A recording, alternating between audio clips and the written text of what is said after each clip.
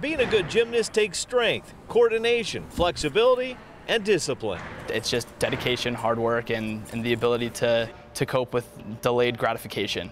You're not going to succeed early. It's going to take a long time, but you can get there, and it's doable, and Nick has proven that. Seattle Prep senior Nick Kuebler has been competing since he was 9. Now at 18, Nick has vaulted to the top.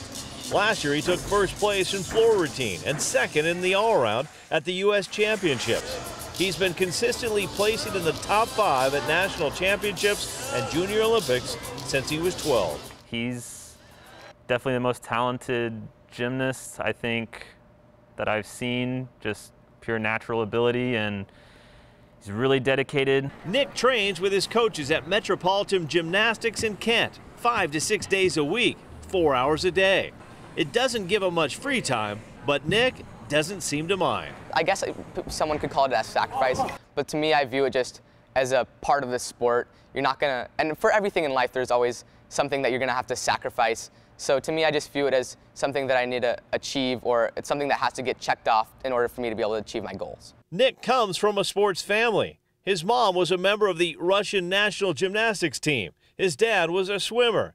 Nick says taking flight is tough to top. Oh my gosh, it's amazing, especially on the high bar when you're doing a backflip in the middle of the air and then catching the bar again.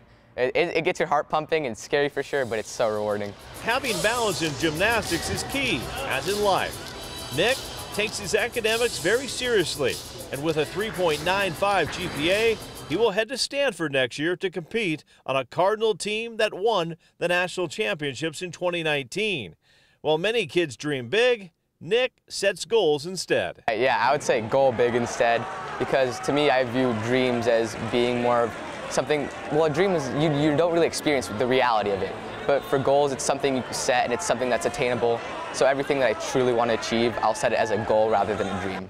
And while Nick has plenty of goals for Stanford, he also wants a gold medal. I'd like to win Olympics on either all-around, pommel horse, or honestly any event would be great. But yeah, that's definitely a goal in the future. Nobody can predict the future, but all the good things that are coming to him, he deserves.